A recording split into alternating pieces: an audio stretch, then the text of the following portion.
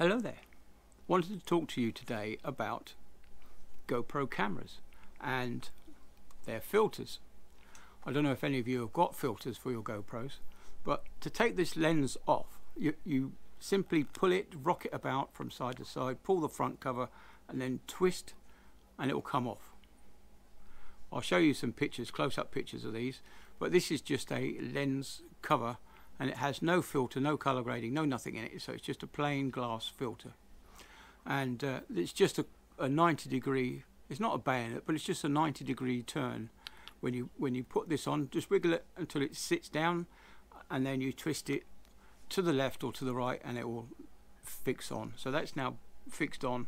It won't come off ever unless you pull it and twist it. Anyway, so that's that. And I should take some photographs showing you close-up, because I haven't got a close-up video. So I'll use some close-up photographs of the lens and the actual camera itself when the lens covers off, so you can see.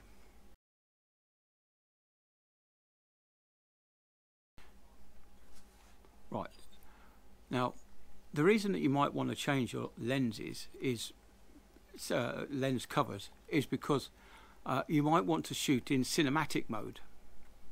Now cinematic mode normally means you're running at say 4K, but I'm using 24 frames a second, which is the minimum that you can get away with and still have footage that runs together and doesn't look jerky.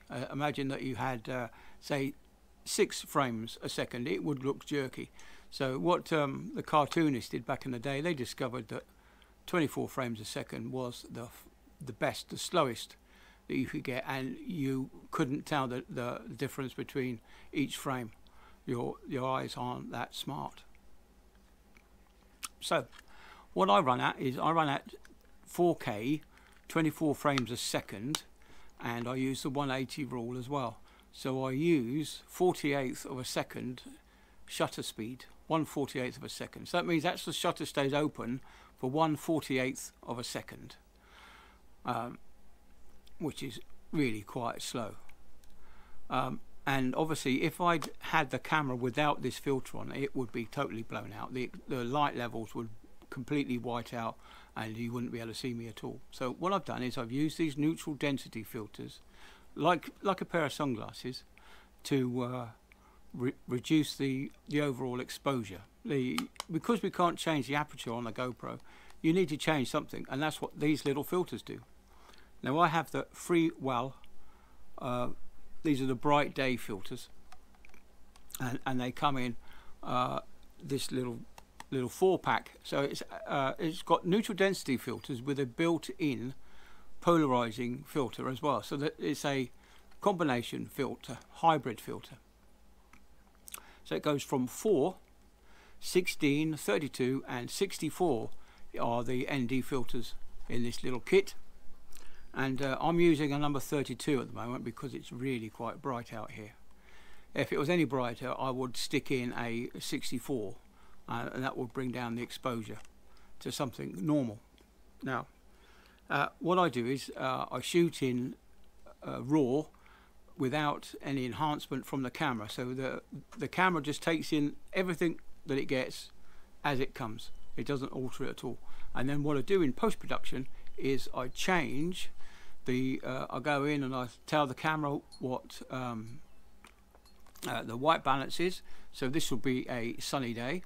I'll then go in and I'll probably increase or decrease the exposure, increase or decrease the contrast. I'll then go in and boost up the sharpness a little bit, and then I'll go into changing the brightness settings slightly. Quite often I bring the brightness down a little bit. There may be 1 or 2 areas that I need to bring the brightness up, and then of course I will change the color settings as well. The saturation, I'll increase the saturation, so it might get the foreground, the background, the midground, and I'll just tweak it just a little bit, maybe 14, no more than 15%, one way or the other, and then I export it and you get to see the results. So that's what I do with my little camera. These ND filters, I just love them. If I take one out of the box, I'll show you. I'll take a close-up picture and I'll insert that now. Right, what you can see with this little ND filter is that it's got a red band around it. Now that red band, which you can see in the photograph I just put in, there is the words. It's got ND64 on this, in this case, with a slash, and then it's got PL telling you it's a polarizing lens. So what you do is you rotate this red band around. There's a white marker on there which you'll see in the photograph. You rotate this round until the white marker lines up with the slash between the 64 and the CPL, and that will get you maximum polarization for this lens on your camera. And that really good to know. That a lot of people don't know that, but yeah, that little tiny white mark is there to guide you to get the most polarizing effect from your filter. Now, why do I want to use 24 frames a second with 1/48? That's simply because I like motion blur. When you watch a movie and you see car chases and the background machine is moving really fast past you, it doesn't look sharp, does it? It could look, if you stop the film, it would look pin sharp in some cases. But if you want in the cinema, if you stop the film, the background would be blurred, and that's what they call motion blur. And now I like a bit of motion blur. See, I'm in sharp focus because I'm not moving around so much. But if I hold my hand up and wave that about, you'll see that my fingers become a bit of a blur, and that's what we want. That's motion blur. It's more pleasing to the eye, rather than shooting in 4K 60, where everything is rock sharp, and it's I don't think it looks so good. Anyway, that's just me. But yes, so that's why I use these Freewell filters and the density. They act as sunglasses for my camera, and they control my exposure. Obviously, if I felt that this photograph was slightly overexposed, I would go in and put the next filter in. I would put the ND64 in, and that will bring the exposure down. But it seems to be quite good at the moment with the 32. Now, I do like these Freewell filters, like I said, and I have another couple here, which I purchased just after or just before my dad passed away. So yeah, a bit of a sad thing, but anyway, digressing. You know that I like to shoot night scenes where you see the stars slowly rotating around the sky and you see the shooting stars coming over. Well, this little filter here apparently fixes onto the camera in the same way, but it is a what they call a sky light filter. It reduces the light pollution in the camera, and it only allows through those frequencies which enhance the night sky. Apparently, I haven't used it yet because we haven't had a decent night since I've been home. But yeah, so hopefully the next time we get a clear sky, I'll put the camera out and I'll take a night lapse again and see if it makes any difference to the footage of the sky. And the other filter that I got, it's this one. Sorry, there's a bit of sunlight. This one here is a polarizing filter with no darkening of the lens. It's just a clear lens for filtering out reflections.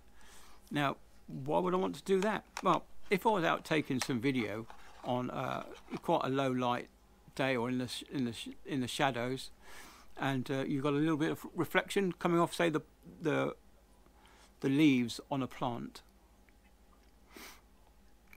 Now, you cannot change the reflection. Once you've captured that image on your camera, you cannot get rid of those reflections. They're there forever.